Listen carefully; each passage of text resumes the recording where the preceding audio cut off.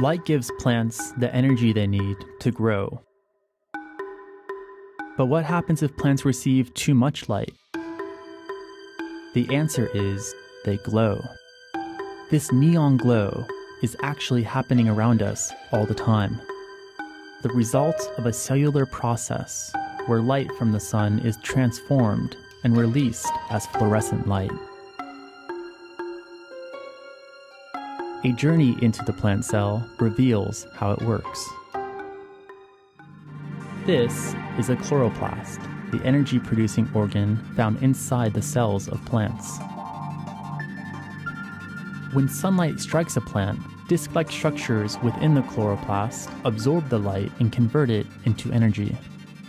However, a small fraction of this light, about 1%, is emitted as fluorescent light. The light exits the plant cell and is released into the atmosphere.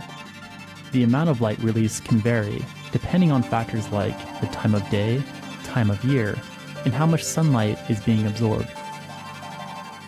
Humans can't see this light. Our eyes just aren't that sensitive. To see the fluorescent light that's emitted from plants all over the world, we have to use scientific instruments that are placed on satellites. Earth observation satellites, outfitted with special sensors, are able to detect this light from space. After multiple orbits, scientists can construct a detailed view of the data. This is what plant fluorescence looks like on a global scale. The visualization was created from 5 years of satellite measurements, analyzed by a team of researchers led by scientists at NASA's Goddard Space Flight Center. Each point of light on this globe represents fluorescent light exiting a plant cell. The greater the intensity of light, the brighter the color.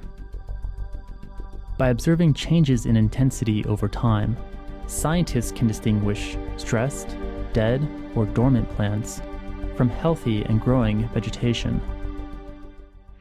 Fluorescence measurements like these are important because they can be used to develop improved vegetation models. And this will lead to better predictions of how plants will interact with the Earth's environment in a changing climate.